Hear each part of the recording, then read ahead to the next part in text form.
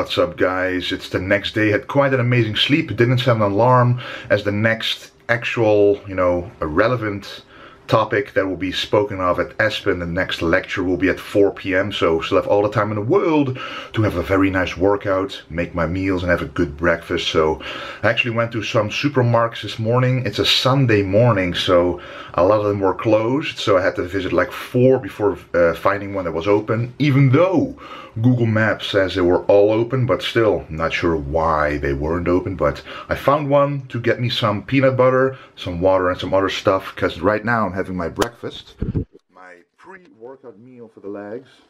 I'm gonna have this, wait about 2 hours and then train the legs. But here you can see that I get the peanut butter, 100% peanuts. Usually the fat source in here in my oatmeal is either 30 grams of pure dark chocolate or 15 grams of almonds or peanut butter and 15 grams of this chocolate. And then we've got 100 grams of oats. Added some banana to make this an incredible pre-workout meal for the legs. They really get a good workout in. And yeah, that's pretty much it. Added some salt and some whey protein, of course. Whey protein isolate, 40 grams. So yes, let's enjoy this and then train legs. Alright, so as you can see, I'm at the gym right there, and I'm actually doing legs, as I mentioned, but I'm doing it a hamstring dominant leg workout. So I like to start out with the laying leg curl, and this time I didn't put all the weights with every set, because that's irrelevant, because when you're at the new gym using new machines in a different country no less, you're simply not going to use the weights that you're normally doing. So if I put a weight down here, it won't be representative of what I usually do in my own gym. All you have to know is that I like to hit the reps that I put in the first set. I like to keep hitting at least that many reps, and then every single set forward I like to hit a heavier weight, and then the last set of each exercise I like to go to failure pretty much. So always go full range of motion here. I like to start with the laying leg curl, because it really targets the entirety of the hamstrings. At least the contraction part, the hip part that you want to extend is a different exercise which you will be doing after this one to completely finish it off. But here you can see the gym. It's called Power 2 Fit in Kraków, Poland. They have a line of machines that are all the same line, which is pretty nice. So it's a nice gym, as you can see. Not very big, but the gym that we have isn't very big either. But if you use space efficiently, you pretty much have all the machines that you possibly could need, and you can have a great workout no matter what you train. And this is what I was talking about. I'm here doing a supposed Romanian deadlift, but it kind of turned to a stiff leg deadlift. You can't see, but I'm actually standing on a platform, so I'm not able to stand wider than this. So it kind of turns into a hybrid between a stiff leg deadlift and a Romanian deadlift.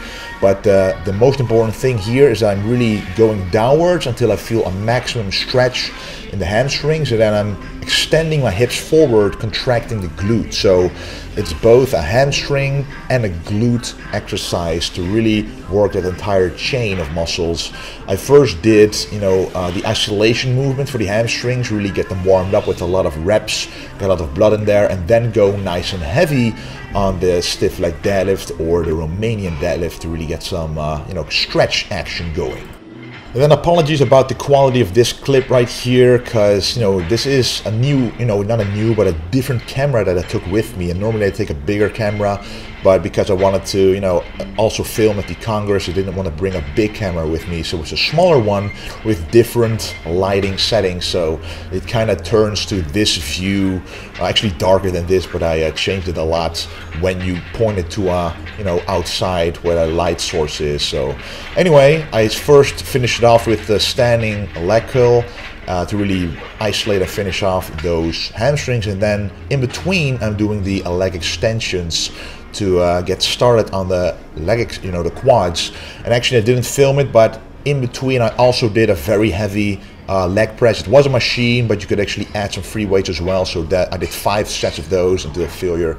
And apologies for this view, guys, but I had to show you because it was the only clip I had of this particular exercise. But this is pretty much the only exercise that I miss in our own gym. You can mimic it with different, different movements, but the adductor machine is really underestimated to create that thickness, those thick thighs in between the legs. So the inner legs will be built by this. Alright guys, I actually had quite a nice workout here at this gym, Power to Fit in Poland, Kraków. Pretty nice gym, as you saw. Couldn't record everything, but I trained legs, and you gotta walk up the stairs and off the stairs to get into the gym. So kind of cramped up there, so I know it was a nice workout, but also because it's so hot, sweating a lot, losing a lot of fluid, so cramping is happening more often. So added a little bit of Himalayan salt to my post-workout shake, 60 grams of whey isolate. And we learned at the ESPEN Congress that the muscle fullness of protein is actually increased after workout. So you can actually get more whey isolate in after training. But anyway, let's walk home and eat my post-workout meal. Alrighty, just got home and this is my post-workout meal. 350 grams of sweet potato, actually 400 grams of sweet potatoes, put in a little extra. Got some zucchini on the bottom, 150 grams, and some 300 grams of white fish. So that's gonna be beautiful. Of course, adding enough of the Himalayan salt and enough water. But yeah, that was quite a nice workout to have, and now I'm gonna enjoy this meal, and in about 1.5 hours, the next ESPEN Congress symposia will begin. At least the next one that I'll be attending, so I'll enjoy that, try to film a little bit of that as well, and yeah, time to enjoy this meal. Is related to at least one food. This is a survey of 197 people in Sweden regarding what foods impact on their symptoms. You probably can't see each of those foods there, but just to summarise some of them, the foods with FODMAPs in, fatty foods, foods with benzoates. Alright, so I'm pausing it here for a little bit to explain a little bit more what's going on here. So this is a lecture about the FODMAP diet. If you don't know what that is, it basically means any foods, mostly carbohydrates, that irritate the gut, cause bloating, cause water retention, just cause irritation in the gut because of lack of absorbability, a lack of digestibility of those carbohydrates. You can see here that dairy products are at the very, very top. And this list represents what people complain about with regards to having gut issues like bloating or stomach pains after eating a food that's on this list. So dairy products is at number 1, and then understandably beans, but also apple, because when you eat an apple combined with the skin, you simply are ingesting the sugars, the fructose, plus the fibers, which is hard to digest for some people. Then you've got the flour, the gluten, and then some other vegetables and fruits. So mostly it's the carbohydrates combined with some of the fibers, and that will be more information about that in the next clip, that will cause those irritations in the gut. So I just want to show you this because I've talked about this previously in a video about that a bodybuilder should be eating a low FODMAP diet. So that's a diet low in the ingredients, the food items that you see here. However, some people can tolerate items of this list, but most people cannot. So if you experience any kind of stomach pains, eliminating foods like this and then try to reintroduce them to find out what really causes it is a very good idea. Sulfites, histamines, lectins, biogenic amines, all are reported by some patients to result in symptoms of IBS. Oligosaccharides, disaccharides, monosaccharides, and polyols, and we shorten that to FODMAPs. So the oligosaccharides are things like fructans, which are contained within in wheat and onion and garlic and some fruits and vegetables. And also the alpha-galactoligosaccharides, so GOSs that are contained within beans, peas and lentils, and other pulses. And the disaccharides such as lactose in dairy products, the monosaccharides which is namely fructose, and also polyols, so sorbitol, mannitol and xylitol, the sugar alcohols that are in some stone fruits and also added as an artificial sweetener in some foods and drinks. And in the next few slides I shall present to you some of the scientific rationale for why these compounds might induce symptoms in people with IBS. If you look at the MRI figure at the top, you don't even need to look at the data below. You can quite clearly see that fructose specifically results in excess water in your gut, and so you can see that within an hour of having a dose of fructose, you will get water within your small intestine. And that occurs only for fructose, but when you look at it later on, fructans cause an increase in gas in the colon, and that occurs between 4 and 6 hours later. And that effect is specific to fructans. Alright, so this is also very interesting. So this part is about giving people drinks with either fructose or fructans. Now we all know what fructose is. That really is a fruit sugar basically. But what's really interesting, and this is a drink, so not really representable or comparable to whole foods, that's another debate. But what you can see scientifically is that when you ingest a high amount of fructose, literally you increase the water amount in your small intestines, aka your gut. So that means more distension of the gut when you ingest something that irritates the gut, aka fructose. Now fructans are present in like leeks, onions, and other food items that actually cause more gas, and that most people know. But it's important to actually realize that eating foods like this every single day makes it harder for you to absorb the high quality foods like the protein, the micronutrients, and other essential fatty acids into your system, because it's partially blocked by extra water and or gas. And you also don't want to permanently distend the stomach or the intestines, because some people have a bloated stomach all the time, and that's because their diet is comprised of always high FODMAP foods. And I'm just going to be talking while this is playing because the sound wasn't really good, but here you can literally see it happening when you ingest FODMAPs, like foods that are high in FODMAPs, and you are sensitive to it. The fermentation actually causes gases, which literally on the right side you can see that your colon is distending, and this distension is what you can see in a lot of bodybuilders even on stage. So a part of the bubble gut problem is wrong foods. Alright, that was actually quite a nice lecture. I just got home back from ESPEN. The start of the lecture was about close to 2 hours actually, which was very nice. It was about different diets, the Mediterranean diet, what it does for cardiovascular disease, the effects of vegetarian and vegan diets. But what I was mostly interested in was the last part of the lecture, the FODMAP diet, or the low FODMAP diet, which you guys have seen me and heard me talk about on this channel already, as I follow the low FODMAP diet myself, especially during contest prep.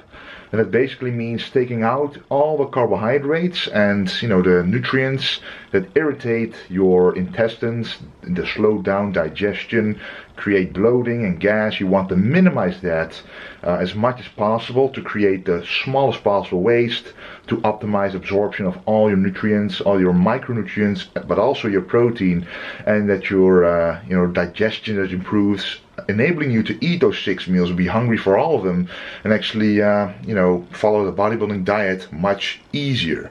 So all you have to do is eliminate all those FODMAP items which the professor talked about, and then reintroduce the ones that you want to eat. Like if you don't know what items irritate your gut, because it could be 10 plus of them, just eliminate everything from the diet, stick to the basics that don't irritate your gut, and then slowly reintroduce them. For example, if you like to eat bread, but you don't know if that causes the symptoms like bloating, like eliminate it first, along with all the other foods, and let that be the first thing you reintroduce. If there's no symptoms, then you can keep eating it. So that's basically how it works, but I just wanted some scientific insight in how that really works in clinical practice, because if it works there, it'll work for you in your daily life as well. Anyway, I ate my meal, my third meal of the day, with some rice, some fish, and some vegetables during the lecture, and now it's almost time for my fourth meal of the day, which is just going to be some simple fish, some vegetables, and some fats. Alright, it's the next day, just woke up, had my beautiful breakfast. Actually did some vacuum exercises before having the breakfast, kinda because I can't really do cardio today. as I will have my poster presentation quite soon. We'll be hanging the poster, it's actually already in my bag, and then we'll present it from 12 p.m. to 2 p.m. So basically you just have to stand there, and professionals will be walking around asking you questions, most likely hard, direct questions. So you need to be knowledgeable about the subject that you researched. But hey, I'm a bodybuilder, and the subject of the entire study were bodybuilders, so it's going to be pretty awesome. Of course, dressed for the occasion. What I wanted to do is wear something nice, but at the same time showcasing that you are a bodybuilder, because that makes it interesting for the people walking around. Usually at a congress like this, it's the regular people, the stereotype people that you pretty much always expect as scientists and doctors and dietitians. Very few rare occurrences where someone falls beyond that stereotype, and at least in terms of how they, appear to other people. So since my research was about bodybuilders, and I'm pretty sure that I'm the only one that presents that research, I wanted to look like a bodybuilder as well. So make a nice mix with using father and son's clothing. They are from England, not sponsored by them or anything, but I always see on Instagram some people wearing it. Arash Rabar, Regan Grimes, wearing those clothing, and this is a XXL, super slim stretch size. So I just wanted to try it on, and that's just very nice to be able to walk around in like a shirt like this without being very tight and cramped up in it, because it's actually quite comfortable to wear it.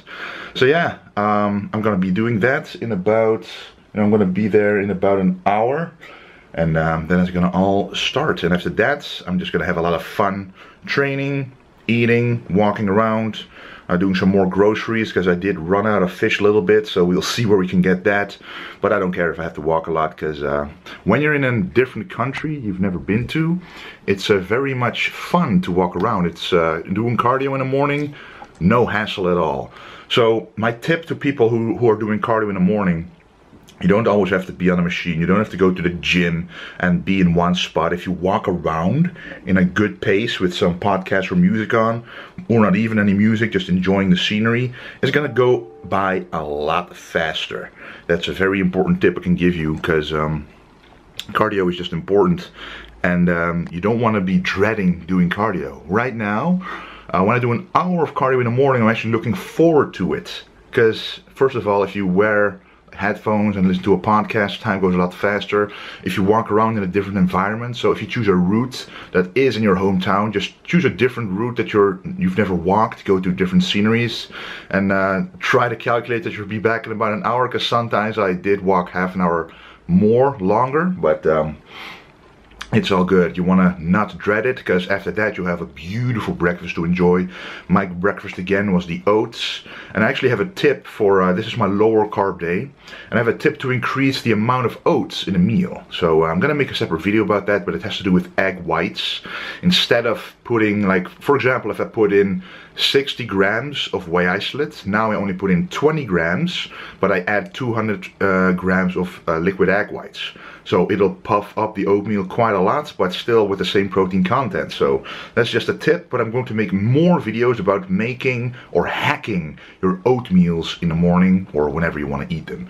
Anyway, I'm going to enjoy that the rest of this day, and you'll see in the next clip probably that I'll be at the Congress.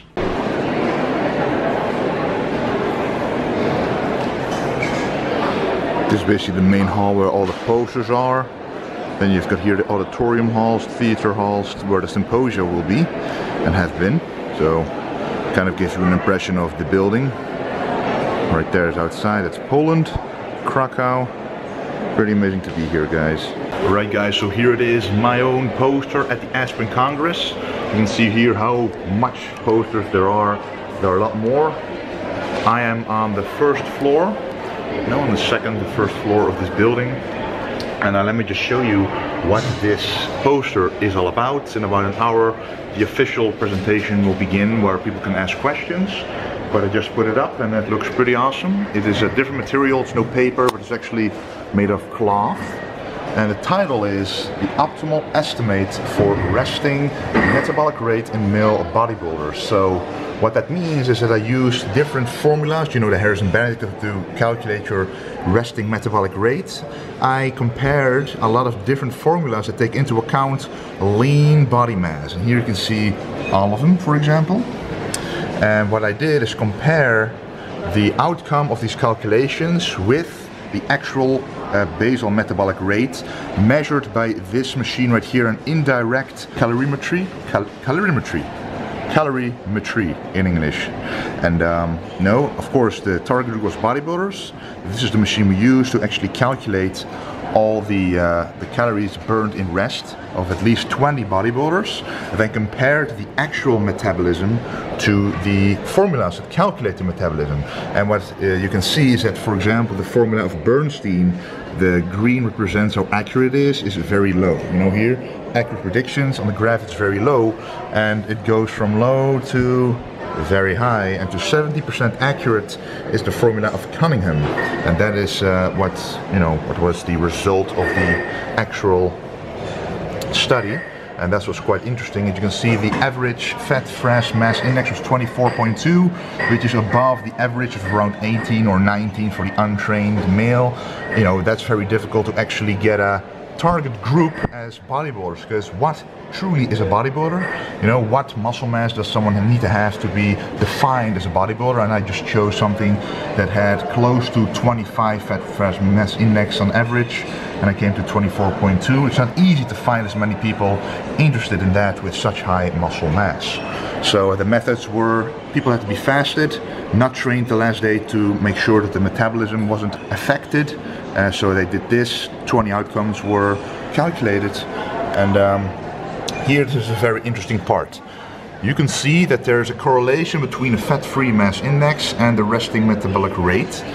You can see that the measured calories by that machine go up as the fat-free mass index goes up. And that means how much more muscle you have. For example, this is less muscle than that guy right there. The more muscle you have, the higher your metabolic rate will be. And you know, using this formula, using this graph, I actually made a formula that you can use to predict your own metabolic rate when you are a bodybuilder with a significant, at least an above average amount of muscle mass. So I didn't include that into this particular poster because the reasoning, the conclusion, my questions were, does muscle mass actually correlate with an increase in resting metabolic rate, so how many calories you burn in rest, and which of the formulas that are right now in the literature is the most accurate, and that was the Cunningham formula. But still, at 70% accuracy, it's still not very accurate. So using the findings that I made a specific formula to make sure that if you use it, it will be very much closer to your actual metabolic rate in rest.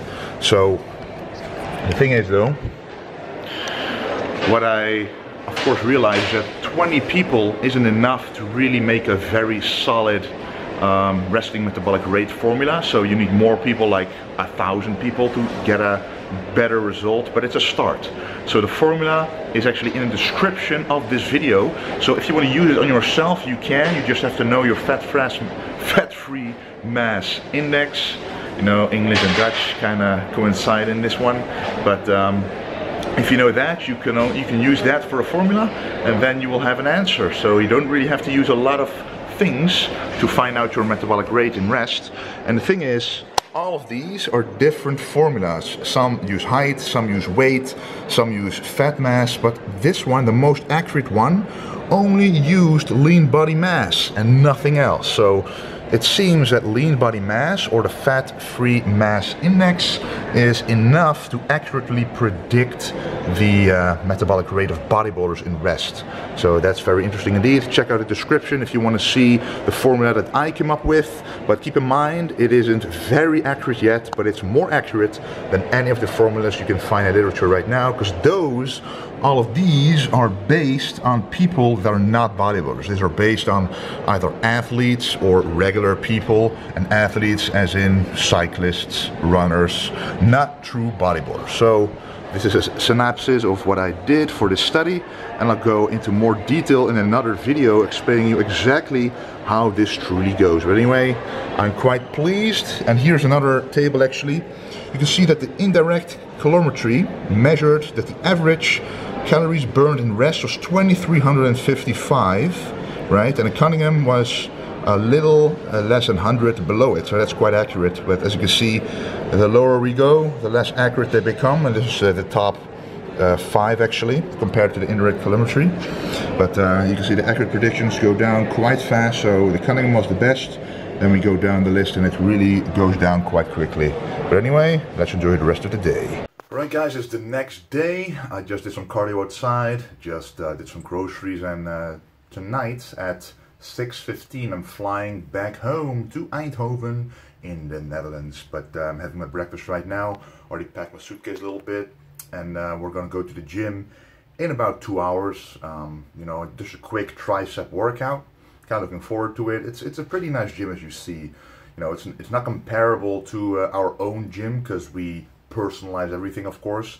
But all the machines at this gym are there, and most of them are pretty awesome. So yeah, really liking it here, and the owner is amazing. I'll tell you more about it, but the owner, like people in Poland, when they are serious about bodybuilding, they are serious, real serious. You know, they are like the center of European bodybuilding, have been for a while, like Germany as well, just the entire block of countries there.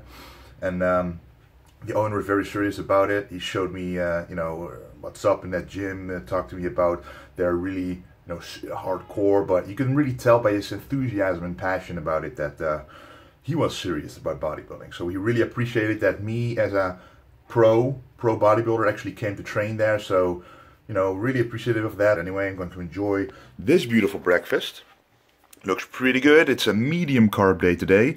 So this is 100 grams of oats, 15 grams of dark chocolate, 78% dark chocolate by Calabout, really delicious. 15 grams of natural peanut butter, and we've got some Gladiator Pro whey, 20 grams actually, and 20 grams of collagen to because I trained my back yesterday, and the bicep is usually a little acting up when I train the back, so I put a little of collagen powder in there to help repair everything that's good for general health and skin and hair, etc. But I also put 200 milliliters or grams of liquid egg whites in here, pumping this up to a bigger meal, adding some extra salt, a little bit of sweetener, and it's delicious. I'm going to enjoy this. Alrighty, so I just had my breakfast and I'm already making these 2 meals. This is going to be the post-workout meal. Some delicious vegetables, mostly zucchini and carrots, and low-fat vegetables. Some 100 grams of rice with some fish underneath. The fish is underneath is this. It's pollock fish, Alaskan pollock fish. This is going to be the meal after the post-workout meal that I'll have 2 hours later again. And the eggs are cooking right here. Kaboom, just like that. So why I'm making eggs is to add a fat source to these meals as well. At least to one of them, because I also need some meals on the plane, so I'll make that an egg meal. It's easier to do. But yes, this is a little less fish than I usually have. It's around 200 grams instead of the 300 grams that I like to have. And of course, my good friend, the Himalayan salt, will aid me in making these meals a lot more tasty. Trust me guys, don't be afraid of the salt. Some people might look at this and say, well, the vegetables look good, but the rice looks bland and the fish won't taste good. As you can see, I put some marination on it in terms of soy sauce and some oregano, the same I did here. And but the rice looks dry, people say, but you have to add the herbs, the spices, and especially the salt to make it tasty. So that's trust me, you have to do that. It's only good for you. It's not even bad or anything, so give it a shot. Alright guys, I've been home for about a week now, so now you're watching part 2. It's been, of course, a week since I was in Poland, but it was a lot of fun, and I just want to thank you a lot for watching this video. I try my best to film as much as possible, but it's not always possible at a congress like this. But I had a lot of fun, I learned a lot, and I'll be actually probably then doing more with my study, with the research that I've done to perfect the formula. As I said before, the formula is in the description, but it's still a concept. So now you can only use your fat-free mass index to calculate the resting metabolic rate. But I also want to add different factors to make it even more accurate, adding age, adding height, adding total weight, for example, might actually make this formula more accurate. But for that, I would need to do some more statistical work with the data I already have, and perhaps do even more research, like test 20 more people to make it even more accurate. But anyway, guys, I just want to thank you for watching. And I've been quite busy the last week, as when I'm away for the weekend, like I was away for around 4 days, but 4 days of not being able to do stuff here really means that I have to double up on the week before and the week afterwards. So I've been quite busy, which is why there weren't as many videos as normal, but now I have more time, so you can expect a lot more footage to come to the Vintage Genetics channel. And new items are coming to the store, probably up right now. As you know, the big shirts are up at the store right now, the vintage scoop neck shirts. Still use 400K as a code for 10% off of them. New shorts will be coming, and restock of all the other clothing will also be there. So if you subscribe on the website, you will receive an email as soon as it happens. But I want to thank you for watching this video, and don't forget to stay